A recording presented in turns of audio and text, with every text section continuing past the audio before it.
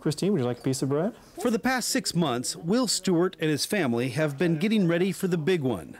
There could be anywhere from 146 million to 360 million people who die around the world. If the bird flu mutates into a pandemic, the Stewarts want to be ready. After all, about 100 years ago, a flu outbreak killed more than 40 million people around the world. And like then, most of us aren't prepared today. I'm certain that 90% of the population will not be prepared. In the worst case scenario, experts believe that 35% of Americans could become sick. Millions could die. Public buildings would close, hospitals would be overwhelmed, and the economy would go into a tailspin. Okay, this is our food store. Will Stewart has stockpiled months' worth of food in his basement.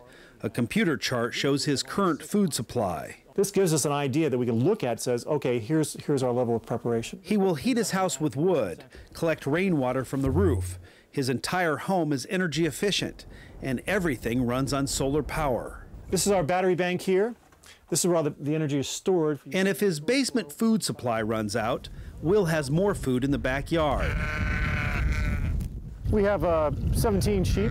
Will Stewart believes it's not a matter of if a pandemic will come, but when it will hit. And Will knows something about statistics and odds. He's employed by a company who's in the risk assessment business, and its #1 client is the United States government. These are simple radios right here. This one also has a flashlight. And they both have solar panels on the top so they can recharge during the day. We have a grain mill here, which turns the grain into flour. This is a solar cooker. I made this from tin foil, cardboard, an old shoestring, and some tape. No one knows when the next pandemic will strike, but Will Stewart is completely ready for anything, including the possibility of defending his family from chaos.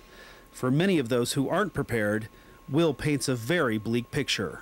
You will have to bury your own family. And how many people have done that before? Get out there with a shovel. That's something most people don't want to think about, but that is going to happen. In Loudoun County, Virginia, Scott Rensberger reporting.